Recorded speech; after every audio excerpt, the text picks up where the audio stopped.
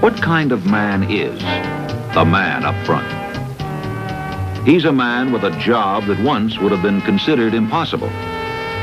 He sits in the nose of a huge metal tube, sometimes blasting through sub-zero gale force winds of the high altitudes.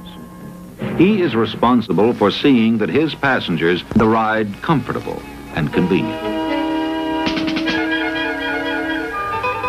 He has a working knowledge of, among other things, aerodynamics, electronics, hydraulics, weather radar, and meteorology. As a flyer, he is a postgraduate who never stops going to school. At specified intervals, every United Airlines captain, first officer, and second officer returns to this flight training center in Denver, Colorado. They come, like Captain Wesley, for recurrent training to recheck their proficiency on the equipment they fly regularly.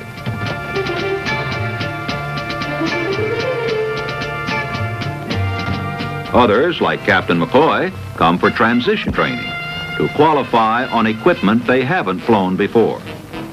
Some, like John Newhouse, are newly hired trainees. He will be trained in the most advanced commercial pilot training center in existence, but complex, as flexible as the changing needs of the future.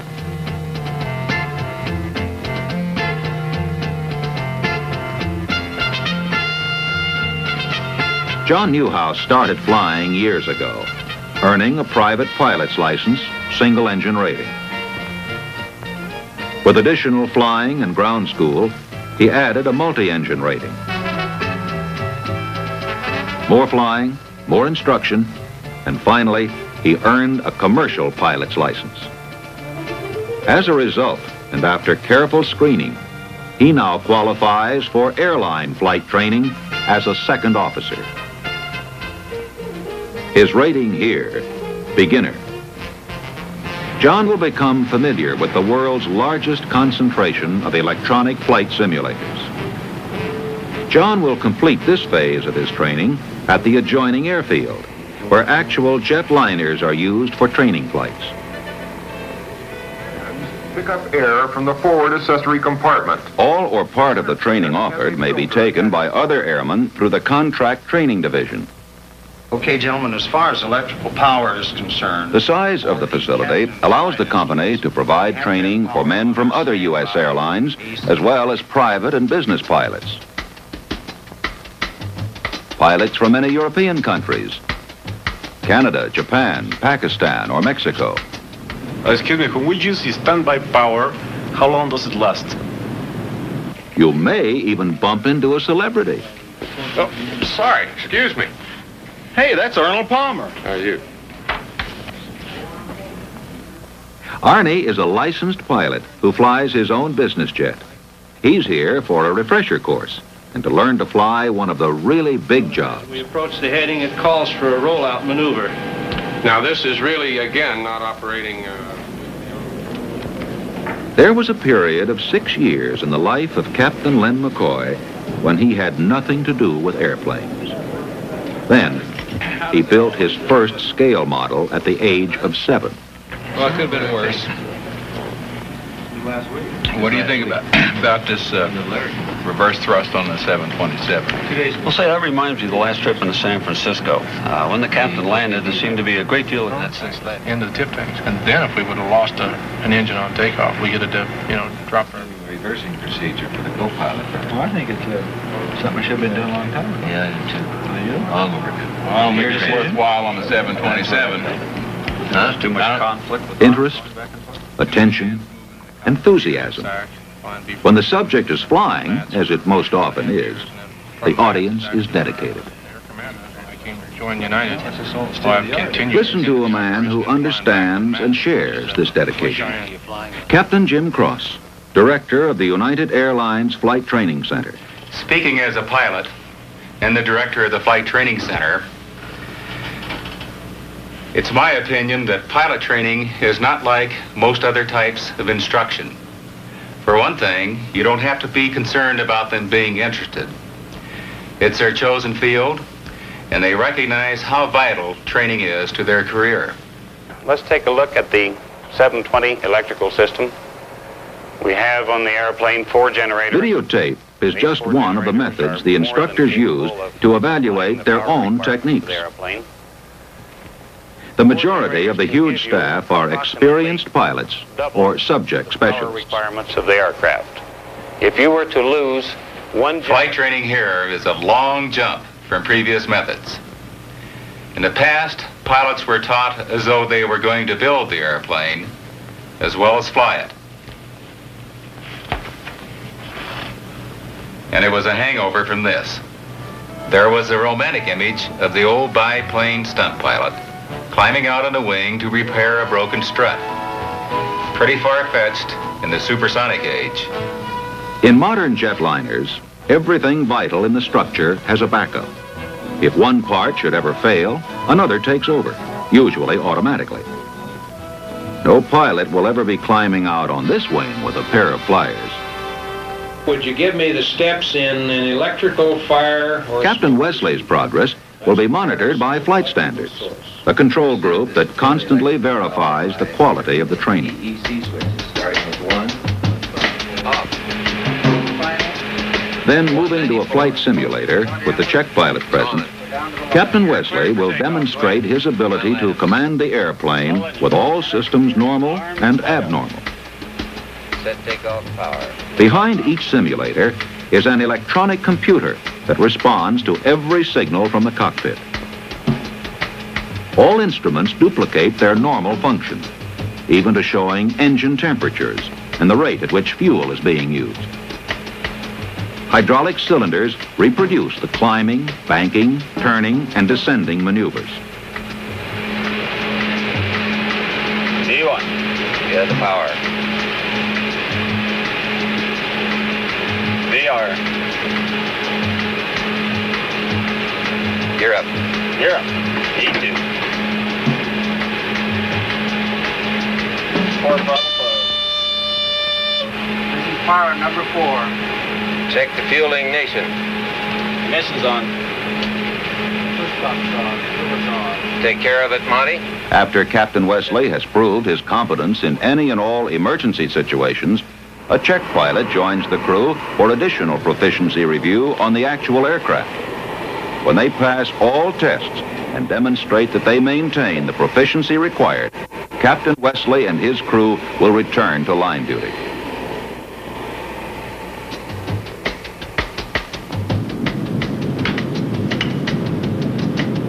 The trainee program takes 7 weeks, but for the first several weeks, John Newhouse will fly nothing higher than desk level.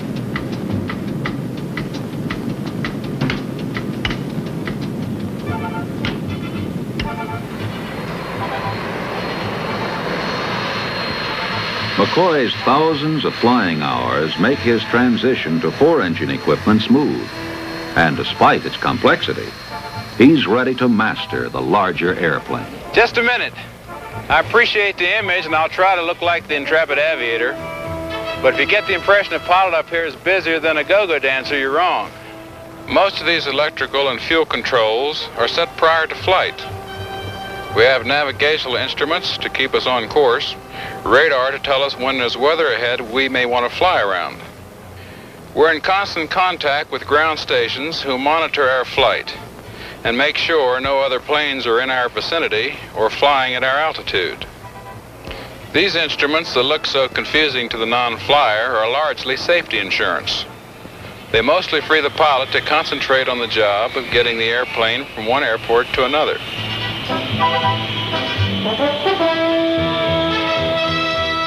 But even Captain McCoy will have to admit that imparting that know-how takes considerable doing.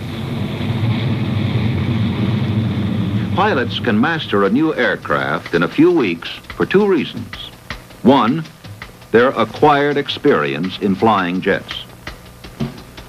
The other is a human behavioral approach to flight instruction. We've been so highly trained in the past that we don't have to cover a lot of material.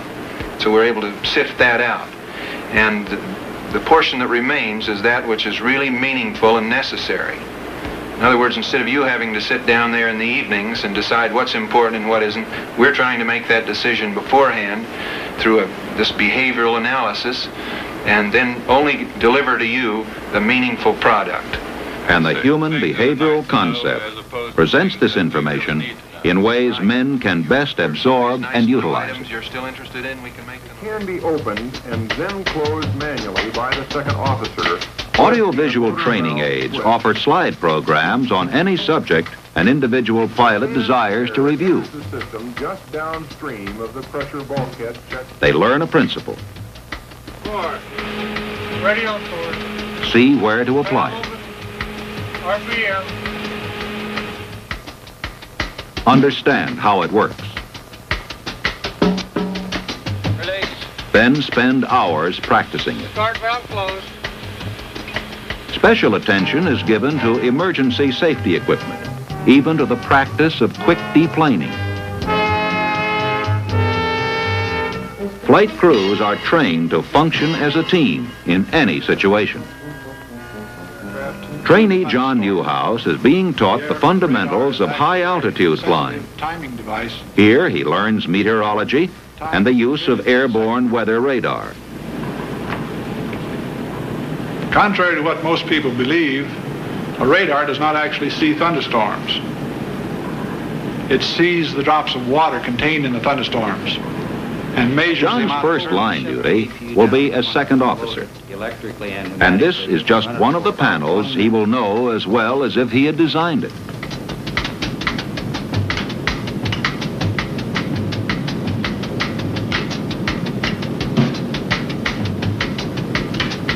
All pilots will know the operational uses of each system. Mac, tell me the two problems that'll turn on this turbo compressor overheat warning light. Either high compressor oil temperature or low airflow. Bernie, how do you tell which problem has illuminated the light? Turn that compressor off and watch the cabin rate of climb. If it indicated a climb, the oil was too hot. If the rate of climb shows no change, low flow is the problem. How about the overheat light? High oil temp. What do you do if Turn that system off. How many recirc fans? All 3. How many in flight? Just the center and the right fan. What units are controlled by these? Freon, heat exchanger doors, and When does this condenser fan operate? What's this light for? What's required for? What's rough airspeed? What's VMO? What is maximum CDS temperature rise? Are fuel feed pumps required? What is normal hydraulic temperature? What's VA? What is maximum pneumatic temperature? Normal pneumatic pressure? AC loads in flight? Oil pressure? Minimum fuel temperature? What's maximum fuel load? Undumpable fuel load? What's a hot start and what do you do? Oil temperature. Will Freon work during? What's required for? What is minimum crew? Flap speeds? What is maximum pneumatic temperature? What's minimum oil brake pressure? Denver Tower, United 2002 is ready to go in sequence. United 2002, cleared for takeoff, runway 35. And it is rolling. Arnie, too, will have had to answer the questions before he takes off. In one of the most sophisticated machines in modern jet training, the flight simulator. Playing in the simulator, just as in the actual 737, Arnie is able to feel all the controls. Even buffeting is the real thing in here. 12 degrees, gets pretty heavy. Okay, there it is. Nose down and thrust. When Arnie has mastered instrument flying on this flight deck, he can be the man up front in one of the 737s waiting outside. Okay, we've got our speed back, so you can recover back up to 10,000. As a senior captain, Captain Wesley has bid for a larger aircraft and will soon begin transition training. Gentlemen, tomorrow in the simulator, For Captain we'll McCoy, be having abnormals each simulator and flight procedures. begins in the briefing Now, one room. of these procedures might be It is an engine approached fire with on all the takeoff. attention that goes into actual flight, except that here the emphasis is upon unique problems. Now, you may either fly the airplane yourself and ask the other man to run the procedure, or you can ask him to fly while you run the procedure. Now, the first step in the procedure, of course, is to identify the engine that we have the fire on by the light in the fire shut-off lever handles. Then we're going to punch out the master fire warning light to silence the bell. Fuel shut-off lever to the fuel off, fire shut-off lever to the full down position. To climb aboard, while the other instructor files the flight plan with the simulator control tower. In the next hour, this crew will deal with more problems than they have faced in years of actual jet flying. CG and trim. 26% set. Pre-start checklist complete, Captain. You're clear to start off. This craft has on board something the real one doesn't. An electronic nightmare called the trouble or problem panel. Valve open. Rotation. Ball pressure. 13%. Fuel on. High AGT. Hot start. Keep it turning.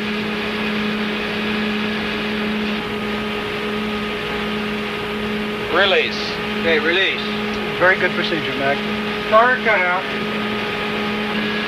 Is that problem cleared? Roger. The problem's been cleared. You can now start all four engines. All right, start. Twist a dial, push a button, and the craft experiences rain, snow, icing, gusty crosswinds, engine failure, electrical outages, pressure loss, or any diabolical situation.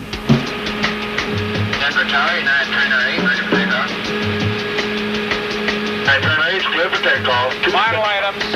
Ignition. For takeoff. United Trainer 8. All engines. Fantastic. Arc, light on. Yacht number.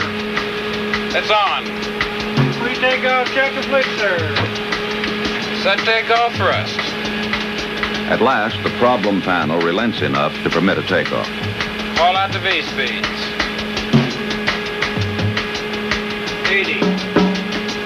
90. 100. 110. 120. 130. V1. CR.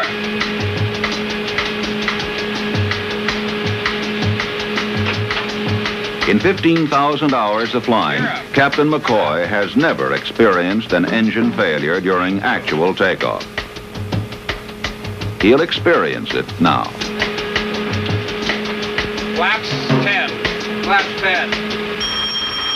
Fire, number 1 engine. Your airplane.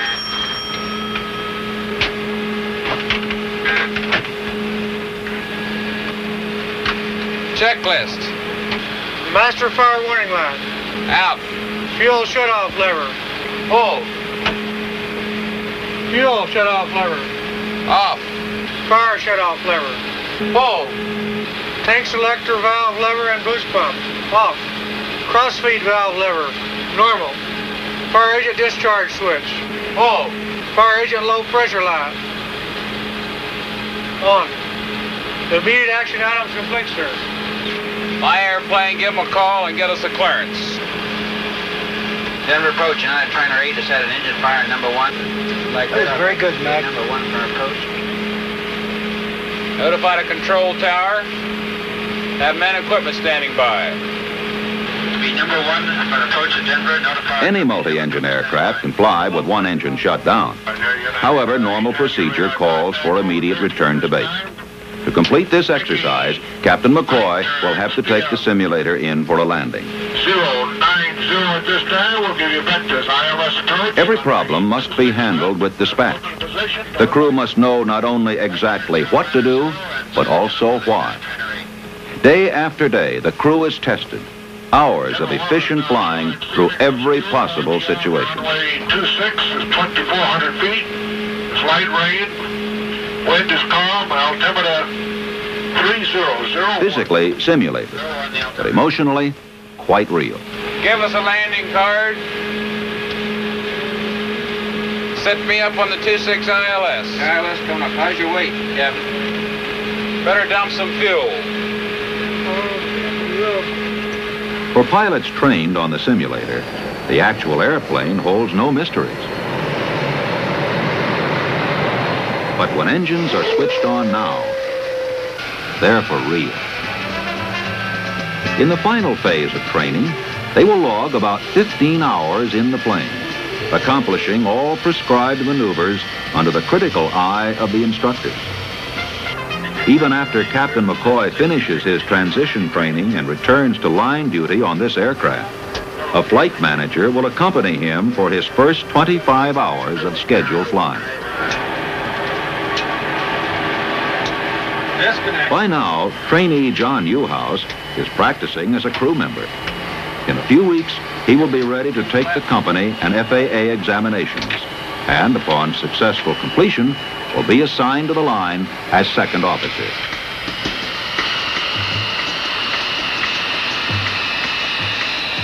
In an average year, the United Airlines Flight Training Center in Denver will put its pilots, and some celebrities, through some 50,000 training hours in simulators and about 28,000 training hours in actual aircraft, all in addition to their regularly scheduled flights.